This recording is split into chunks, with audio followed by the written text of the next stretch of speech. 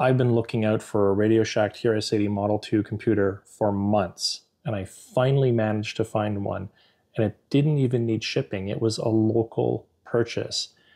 And as an added bonus, when I picked this up, he fired it up, and it actually works. It booted up into CP/M, which I'm not familiar with. I'm familiar with the TRS-DOS, but I know it works. And in addition, he had replaced all of the foam pads in this keyboard, and as far as I could tell, just from the quick demo he gave me, it looks like everything was working just fine from a keyboard perspective. So really, what this machine needs is some TLC. It needs some cleaning up. You can see that it's a little dusty in these areas. The drive door, the shoe guard drive, is a little creaky, but it works. It has this interesting screen protector, or I guess it was for glare at the time, and I know because we used to use these things on all of our machines at the time. I think I'm just going to pull that right off. So I'm going to start in, just give it a quick cleaning, and then we're going to pop the cover off, which I've never done before, so you're going to be first right in there with me. First time I'm pulling a cover off of one of these to see the innards. Very, very excited to get this underway.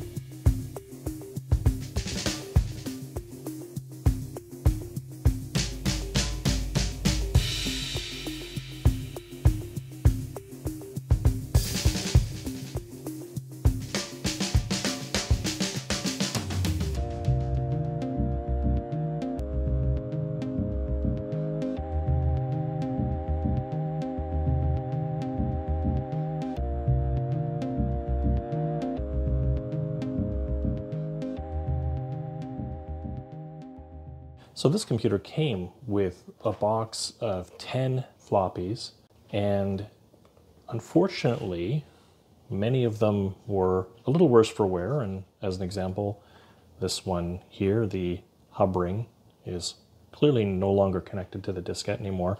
And in fact, this diskette doesn't even spin. It's completely seized up inside there. So this diskette has seen better days. It did come with one copy of the CP/M operating system, and this is the only disk I can get to boot up on this. So we're taking, well, I wouldn't say a risk, but certainly we will try to do what we can today in terms of creating our first program. Okay, so I've got the machine put back together. There's no screws left behind, so I'm assuming it's good to go. And now we're going to, I was going to say fire it up, but I don't want any fire, so we're going to turn it on. And I've set up another microphone here just to record, hopefully, a really good audio track of this thing turning on. When this thing spins up, it sounds amazing to me. We are turning it on. I always have a bit of trepidation at this moment. Who knows what's going to happen with capacitors that are this old. So here we go.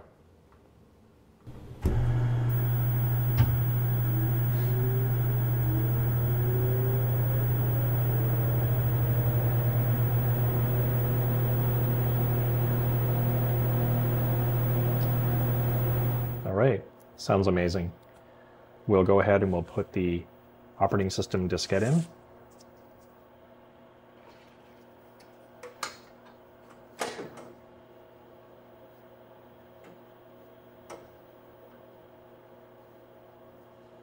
And we're booted into CPM 2.1.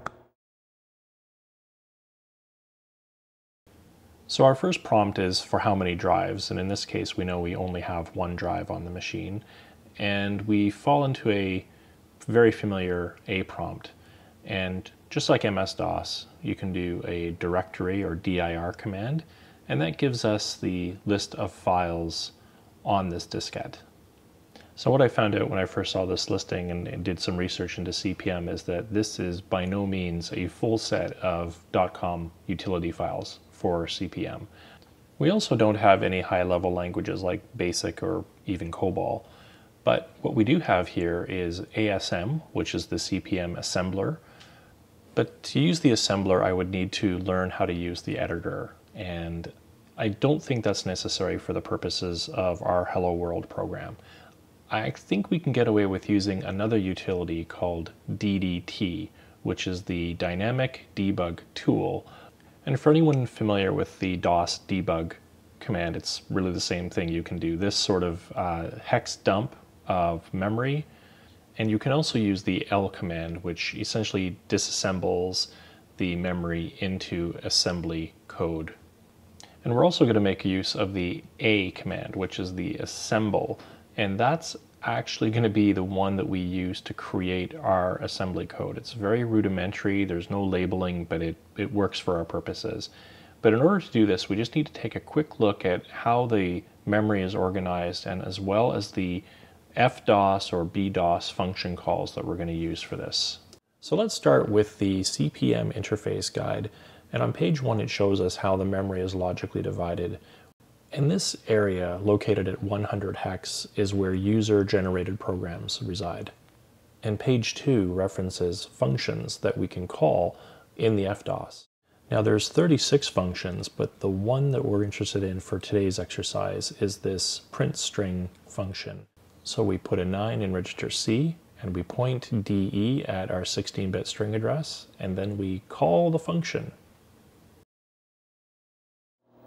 Okay, so let's enter our Hello World code. We're going to start assembly at location 100. And our first instruction is an MVI, which is a move immediate.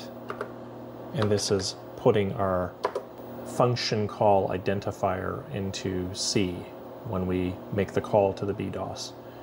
And we now have to load D with a pointer to where we're going to put our Hello World string. And to do that, we need an LXI, which is a 16-bit load, and that's taking the memory address of 0110 hex and putting it into D. One thing to note, as I was about to do it, was that spaces are not allowed in the DDT utility. So next I'm going to do a call to 0005, which is our BDOS print string, or just the BDOS routine. So in most cases with assembly, I would be using this return function, and that would be true if we were running this as a .com file from the operating system.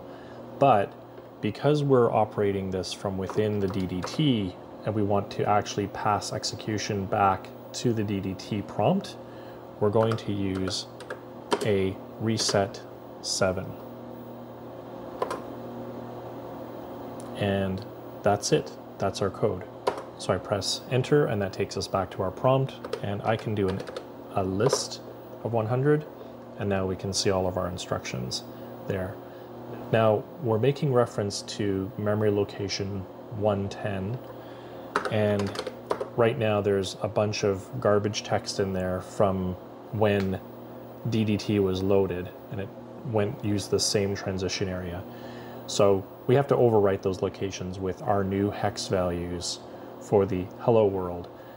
And in addition, I would like it to clear the screen, and I'm just going to add some line feeds in there to kind of put it in the center of the screen, just makes it a little nicer, and maybe some line feeds afterwards before we pass control back to DDT. So in order to do that, I need the S command, and we're going to, again, start entry at 110, and the S command lets us overwrite hex values at specific addresses. So I've gone ahead and converted the Hello World text from ASCII to hex, so I know what all the hex values are.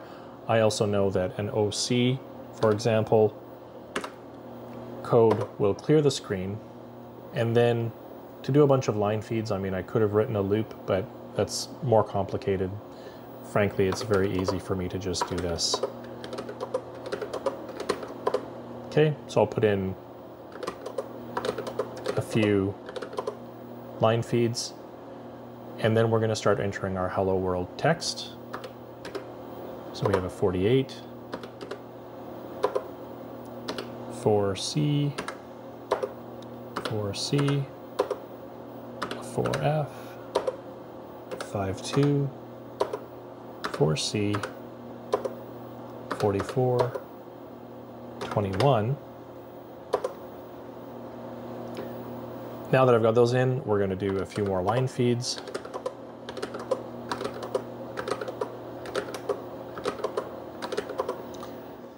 Now, in order for BDOS to know when the string ends that it's displaying on the screen, we need to add a $sign at the end. And that is hex 24. And that is it. Any invalid key will take us back to the prompt. And we are ready to go. So fingers crossed. It's been a while since I've done this assembly code, so who knows what could happen. And with assembly, they can do pretty much anything. So we're going to do a G, which is go to 100, and that will execute our code. And there we go. It actually did it. It actually printed Hello World on the screen. So this is really, really awesome. I just wanted to take this opportunity to send out a thanks to Asagi Electric. Your channel's amazing, and I think it really sparked in me this desire to take some of my machines, get them off the shelf, dust them, clean them, get them ready to go, and actually use them again. And not fearing that they're gonna, the caps are gonna blow or anything like that. I just wanted to, take it and start using it, and this prompted me to do it. And obviously I'm not gonna stop here. So I just wanted to again say thank you very much for getting this challenge out there, and looking forward to the next one. So thank you.